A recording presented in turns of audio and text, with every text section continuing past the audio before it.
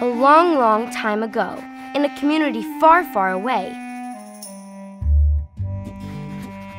Ricky Schachtel met with Linda Meisel and Mark Merkovitz.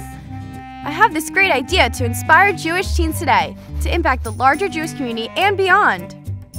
Pizza and philanthropy, they said. We love it. Let's get some teens together and combine Jewish education and Jewish values with hands-on philanthropy. They thought it was a cool idea. The first group of 8th graders? Not so much. But who could blame us? We just didn't understand how cool JCYF would be. But you know what? It turned out to be great. In our first year, we donated $7,200 to 5 local social service programs. And we probably ate close to $7,200 worth of pizza. We learned a lot about Jewish values too. We learned the principles of tzedakah Gemilut Chasadim and tikkun olam through philanthropy. And we learned so much about the Jewish nonprofit world. The Jewish Community Youth Foundation connected with a lot of very impactful Jewish agencies. In 2004, our first 9th grade group went to New York City for site visits. The organizations really competed for our attention, and we were treated like million-dollar donors.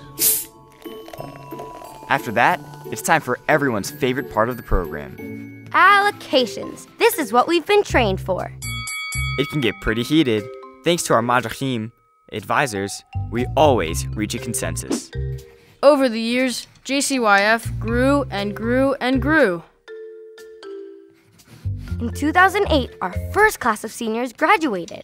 The program has been running at full capacity ever since.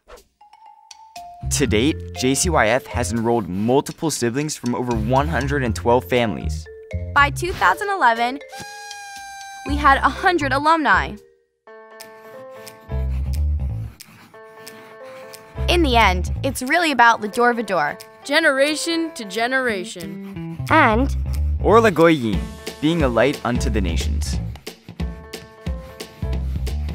in just 13 years, this little idea with one class of 15 8th graders became close to $700,000 in donations. Over 170 students annually and 510 students to date. Mazel tov to the Jewish Community Youth Foundation. Here's to many more years of connecting to our Jewish roots through philanthropy. L'chaim!